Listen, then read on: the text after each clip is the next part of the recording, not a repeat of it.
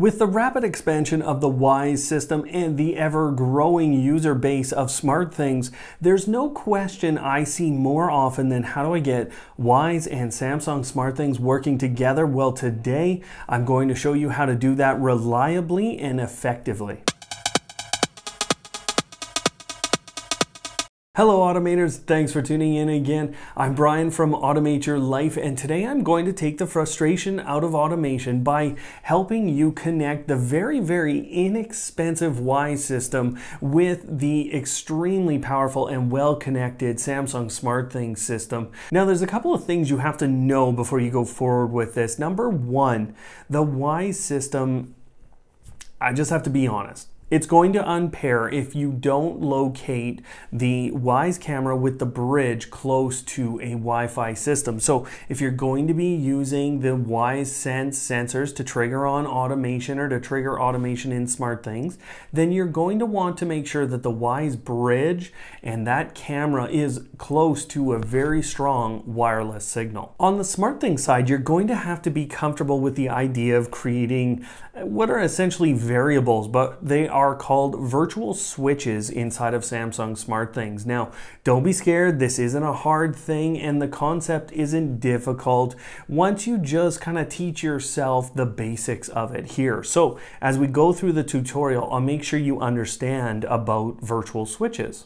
We're going to start in the classic SmartThings application, and you do have to start in there. Now I've headed to automation, and you can see my virtual device creator already there, but what you're going to do if you've never done this is add a smart app, head down to more, tap that, and down at the bottom again is the virtual device creator. Once you tap on that, you're able to create either a switch or a dimmer switch. Now for most of the purposes here with Wyze, you're only going to be able to use the switch really. Now we're going to name the device and hit done and save, and that's pretty much it from the creation of a virtual switch.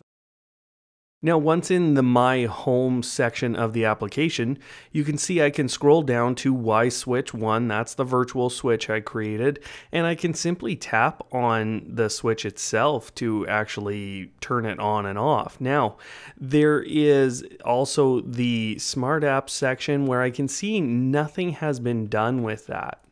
There's one thing we have to make sure of in the automation and smart apps section.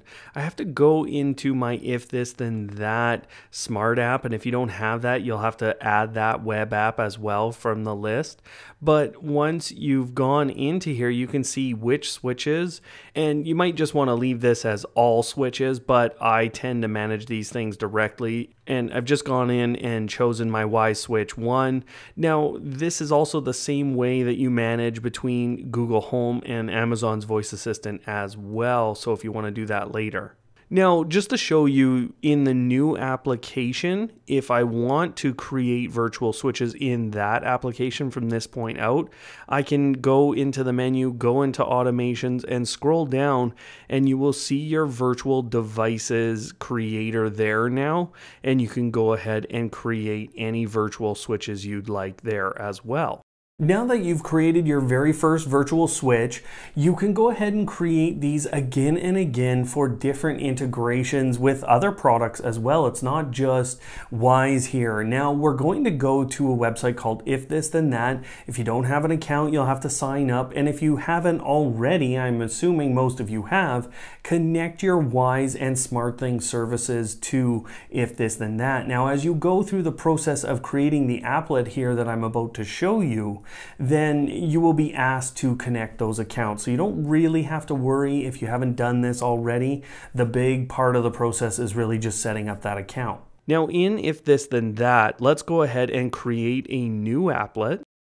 Let's hit this, and we're going to search for SmartThings because, again, we're trying to use this virtual switch to trigger on Wyze components, and we're just going to trigger on a light here. But you can see when I choose switched on from the list of different triggers that I can now find that Wyze switch 1, and I've also created a dimmer switch 1 just to show you both will show up and can be used. Now, once I go to the that section of the applet here, I'm going to choose Wyze, and I have a number of different choices that I can make here.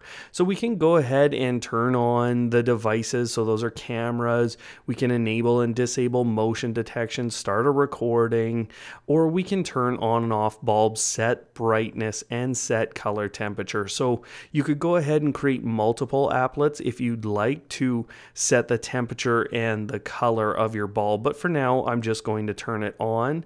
The other thing to keep in mind is you're likely to have to create a couple of these. So when that Wyze switch 1 turns off, you probably want to create an applet that turns off this bulb. And you can see I'm just using the tester bulb. So what we've successfully done here is through a virtual switch that we could configure and turn on a number of different ways in SmartThings, we've gone ahead and turned on a Wyze bulb.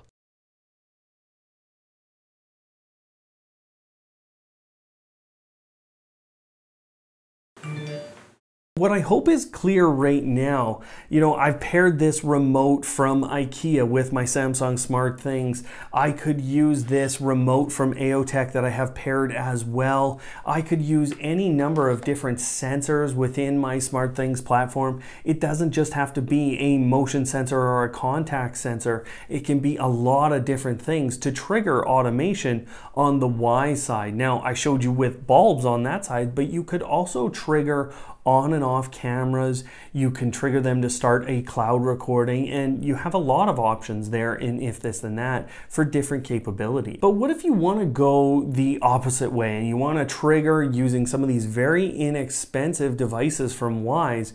You want to trigger automation in SmartThings. Well, the first thing we're going to have to do is create a virtual switch again for this direction. So we're going to call this virtual switch Wyze Door Sensor 1, and I'm going to go ahead and utilize this within what is essentially a reversal of the applet we just created. But then I'm going to show you how to do a ton more. That's why this Sonos speaker is sitting over here, and we can do a ton more with this system. Over to If This Then That, this is where we go ahead and we take Wyze and its switch or its motion detector or its contact sensor in this case.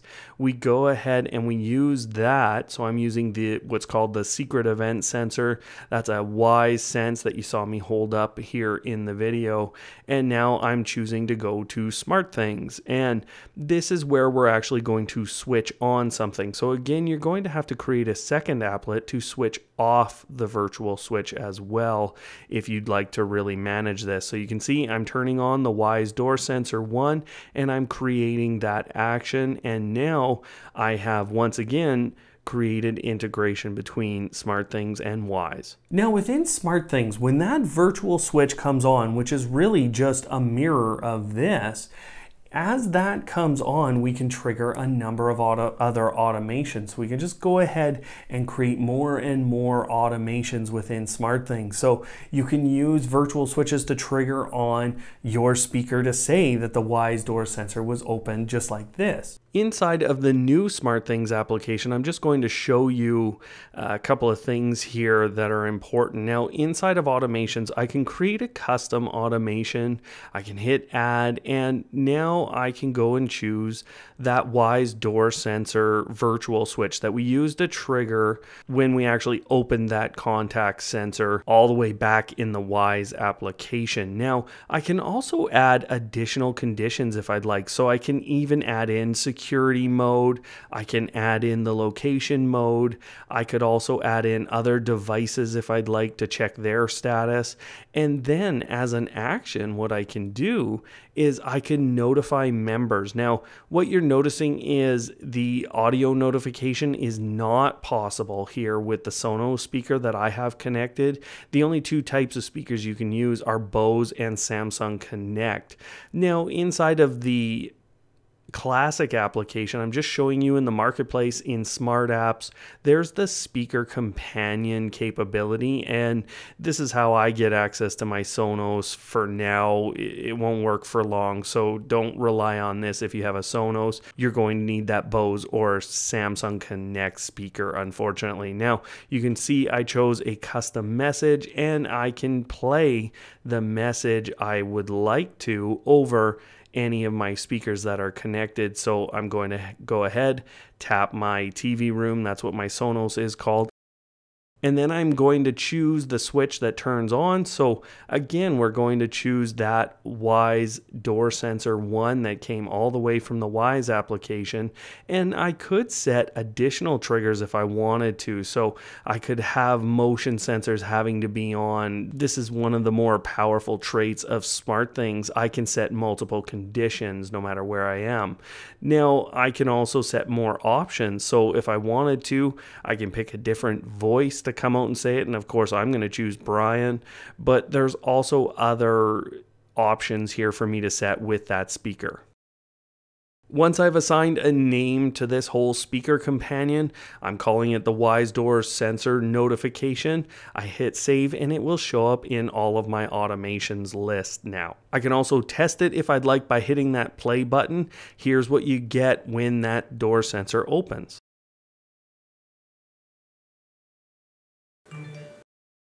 Wyze door sensor open. You can also, through what is a bit of a workaround for the home security system, utilize this as a home security sensor. Now, this is extremely powerful, but it's non-traditional or it's not native functionality. So you're going to get some different notifications with this kind of a setup. Now, this is where the new Samsung SmartThings application becomes so important. We're going to add an automation, and I'm going to choose custom automation. Our if status, or our first condition, is that Wyze door sensor. We want it to trigger when that is on, and then I'm going to add additional conditions. So we're going to choose that the security mode is away, and you can see I can only choose one, either away or stay. So you'll have to make 2 of these automations if you'd like this notification to trigger in both of those security modes. Now I'm going to select devices as well. So if I'd like, I could turn on lights. I could turn on different things within my home. I could also lock doors and do all kinds of things here. But for now, I'm just going to turn on a light just for the purposes of a demonstration. And we're also able to delay or auto turn off or dim the bulbs here in this case. So you get quite a bit of control.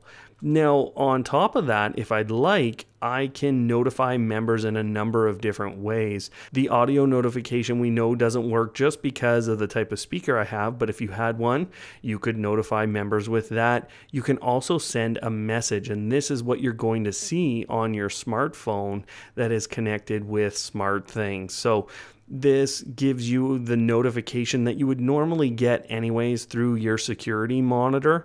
As long as you've got that security monitor and armed away in this specific case, then you're going to get a notification that someone's come through your door and used that Wyze sensor.